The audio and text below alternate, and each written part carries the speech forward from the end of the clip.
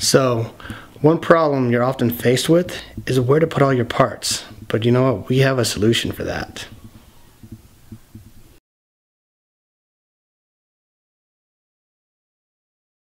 Welcome back. My name's Nick. I'm with Corral Already. Today we get to meet a longtime friend, Jason.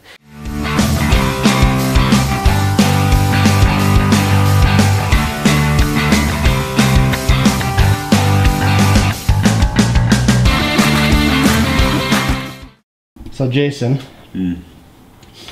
so I know we have some big plans for you, this Jeep here. Do you want to tell us what the next step is? Yeah, absolutely. We've already taken care of the back of the Jeep, the long arm setup, the new brackets to the frame, etc.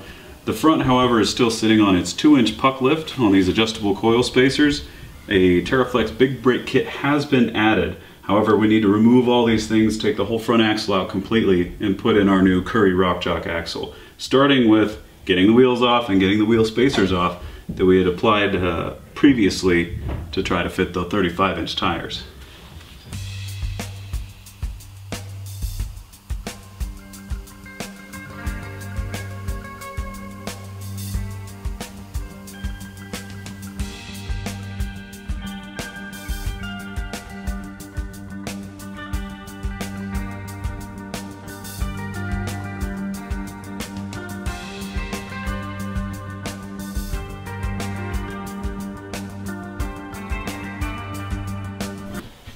Alright, so back on the build, I want to show you a few of the parts that we will be working with next. This is more than just a simple build, and each of these parts have been carefully selected for their use.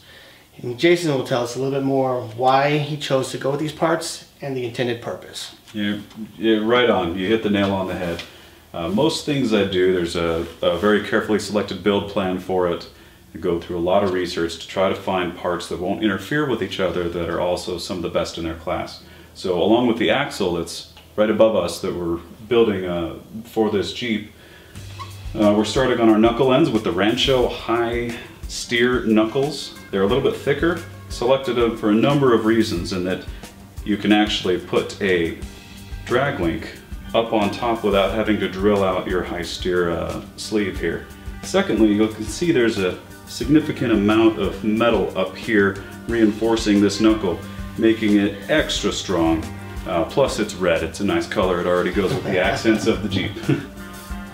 Going on top of that, we're going to be putting on the TerraFlex 8-lug 1-ton hub system, or 8-lug TerraFlex hub kit. Full flow, just like any standard front hub. You have a bearing inside and a bearing outside. This will have an actual hub kit, and this is, aside from being 8-lug and also retaining your wheel speed sensor and being one sealed unit, you also have a 35 spline pinned hub. Thank you, Jason. So obviously a lot of thought has gone into this. What results do you expect to see with putting all these different components together? Wanted to have the ability to run a 40-inch tire. However, I don't want to run a 40-inch as my daily driver.